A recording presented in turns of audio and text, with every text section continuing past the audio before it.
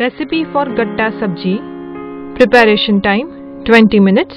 You require 2 deep pan, frying pan.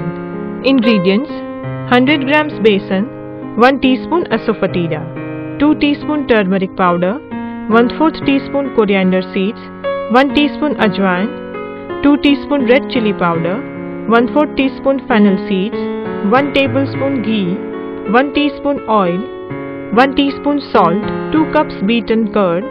Method for gatta: take 100 grams besan, pinch of salt, add 1 teaspoon oil, 1 teaspoon curd, few coriander seeds, few fennel seeds and mix well.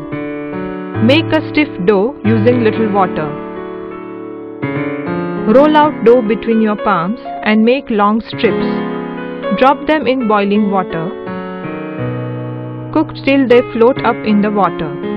Remove and let them cool.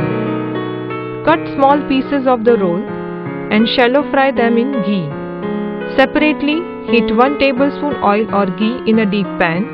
Crackle 1 teaspoon ajwain seeds, 1/4 teaspoon asafoetida. Add 1 tablespoon dry besan and stir. Add 1/4 teaspoon turmeric powder, 1 teaspoon red chili powder. Add some water and stir. Add the fried gattas and bring it to a boil. Add half teaspoon salt and stir. Now add 2 cups beaten curd and stir.